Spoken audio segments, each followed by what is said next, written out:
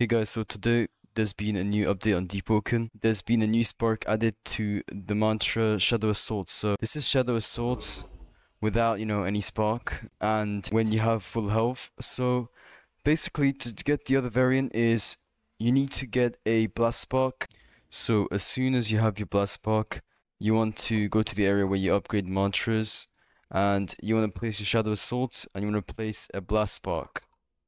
So now, what this does is, when your health is 40%, you will have this other variant, which is more of a combat variant of Assault. As you can see, Assault is always more like a dash. It does damage, but it's always more like a dash. But if you use a Blast Spark on it and you have 40% health, then it will have different variants. So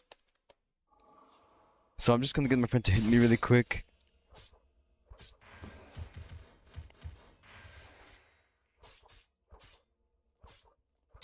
Okay, so now, once you have 40 health or under, this is how it looks like.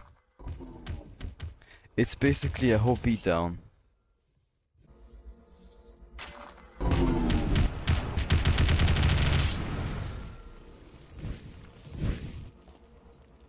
Alright, so as you can see in general, I would say that this spark, it doesn't actually affect you, but it actually helps you. There's actually no flaws with this because your mantra will always be the same. But if it hits someone and you're low, it will just do the variant where you get a lot of hits from it. So I would probably put Bloodless on this because this could probably heal you pretty well. But let me know what you guys think about this mantra. Let me know if I've missed out anything maybe. And yeah, that's all for this video. And I'll see you guys in the next one.